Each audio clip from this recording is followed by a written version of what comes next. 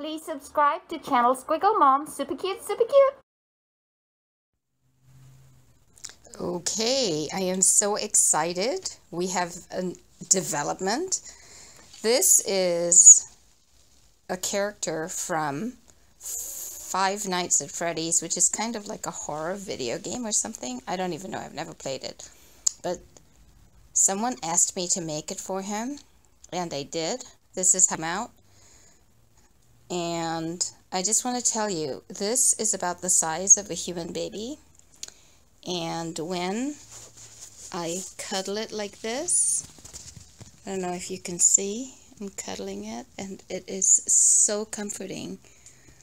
And I really think that it would behoove someone to have a comfort doll.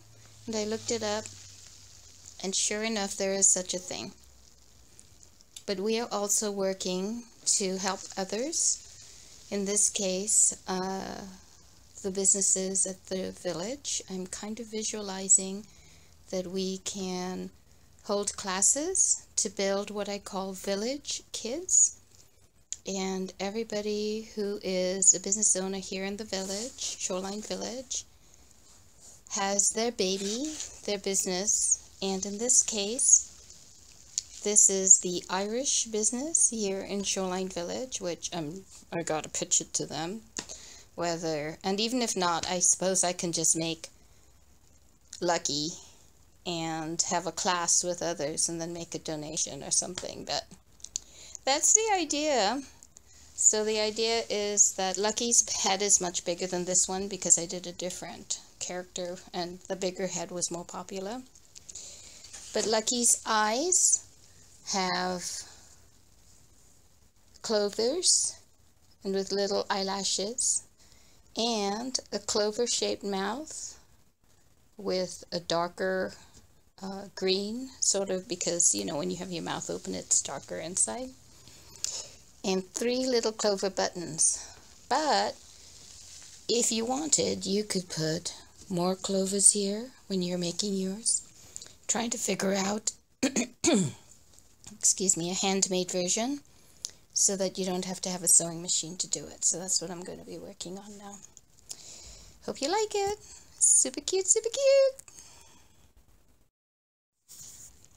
After you cut out a lot of the shapes that you're looking for, you put them on a piece of paper and you put the heat and bond backing on there.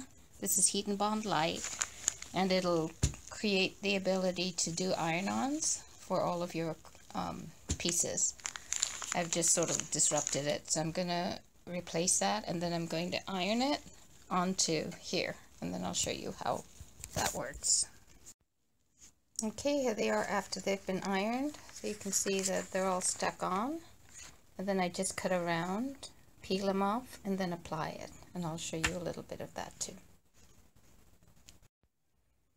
After you've applied the heat and bond, you pull off the backing from each piece, apply it to the spot where you want it to end up, and then I'm going to use them like eyes with eyelashes, sort of a combo, and then you just heat with the iron.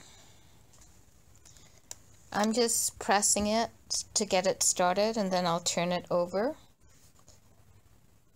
and press it from the back where it's more likely to get the heat it needs. And you'll see I have multiple layers here. The more layers you have, of course, the more difficult it will be. But there's my mouth. And the green, what do you call that, clover here, ends up being a little bit like a nose and a mouth at the same time. So turn it over.